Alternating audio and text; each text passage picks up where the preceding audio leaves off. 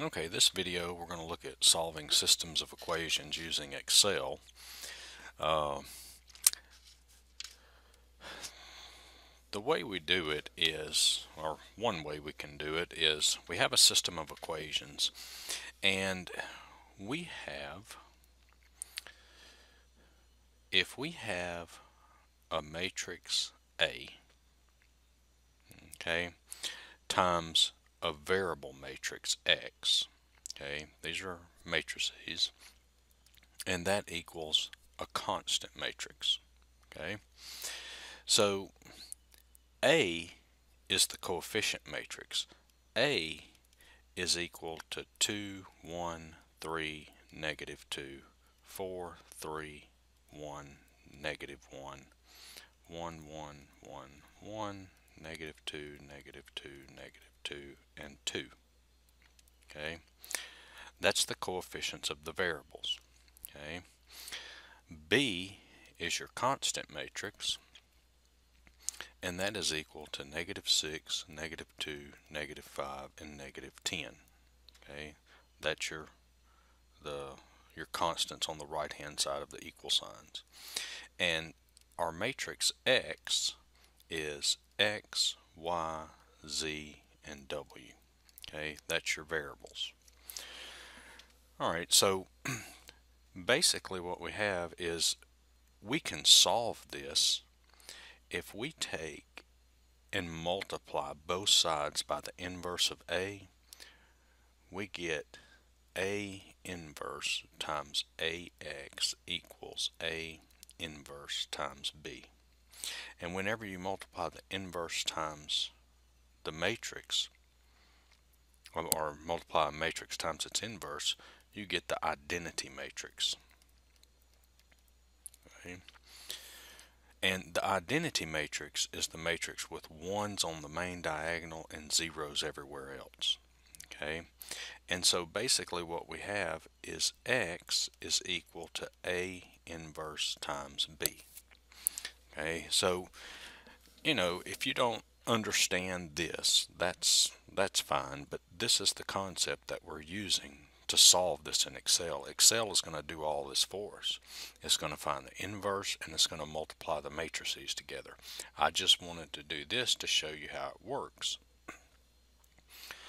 So what we need to do in Excel is input the coefficient matrix and the constant matrix. Okay.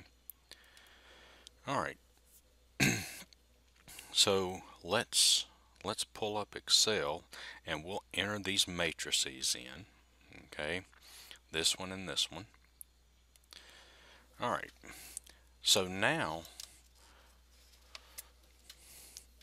what we have is in this cell, we'll start entering in the coefficient matrix, and that's what I had on that other.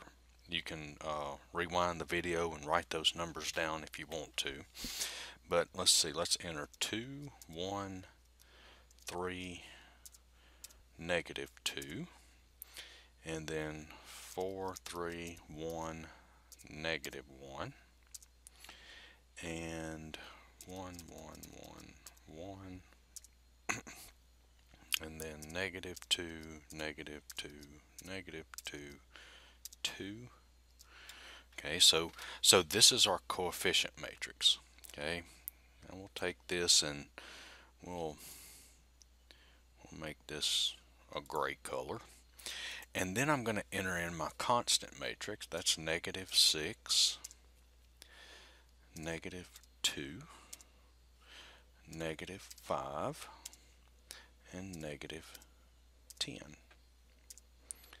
Okay, and I think I'm going to change this and fill it with maybe that blue color. Alright, so this is A, that's my coefficient matrix. Okay, and we'll center those, and this is my constant matrix B. Okay, so I'm gonna come here and I'm gonna calculate the inverse of this matrix here. Okay, so let's see, this is a 4 by 4, The inverse is going to be a 4 by 4. So I need to highlight a 4 by 4 area, 4 columns and 4 rows. And we'll go ahead and we'll highlight this maybe yellow or something, it doesn't matter.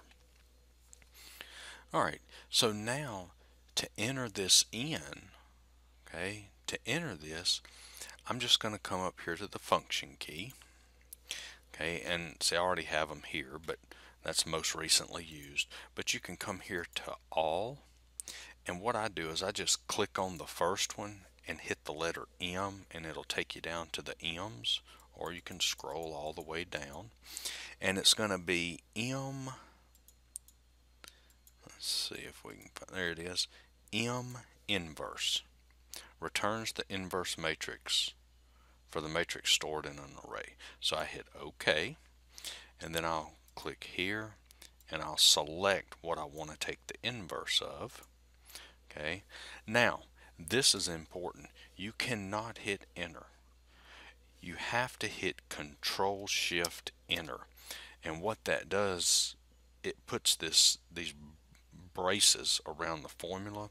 This is an array formula, and to enter an array formula you have to hit Control Shift Enter. Okay, alright, so now we're ready for our solution.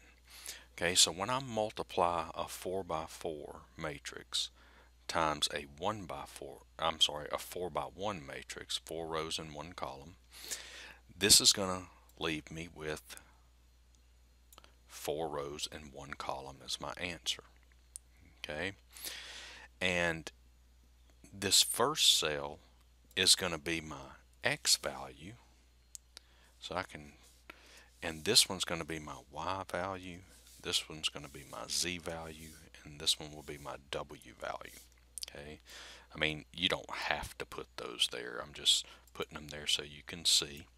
And so let's highlight this, and I guess let's maybe fill this as a green or something. Okay, so I've got these 4 cells highlighted. So now I'm going to go back to the function, and we can go back to all, and I'll hit the M again. That'll get me to the matrix formulas, and here I need to hit this M mult. It returns the matrix product of 2 arrays. Okay, so I hit OK.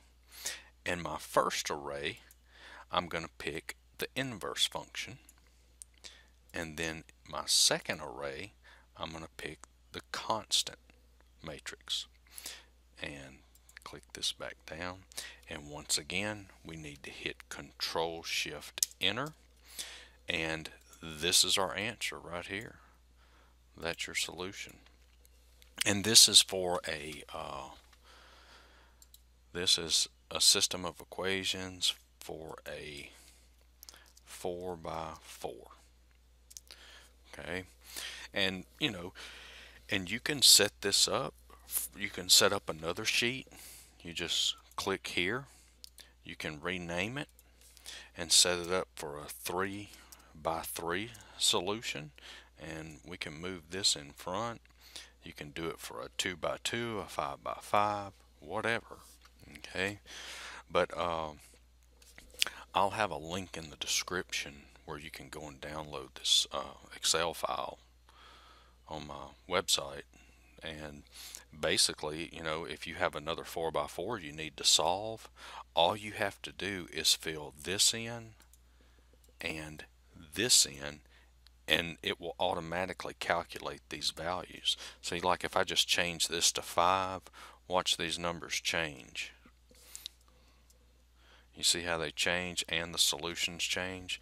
So, I mean, you can go and, if you have another 4 by 4, you've already got this created, or you can use the one I have.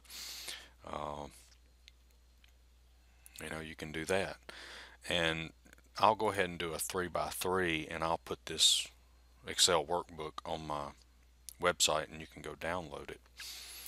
Alright, so I hope this video helped. Don't forget to like and subscribe, and check out my other videos. Thanks.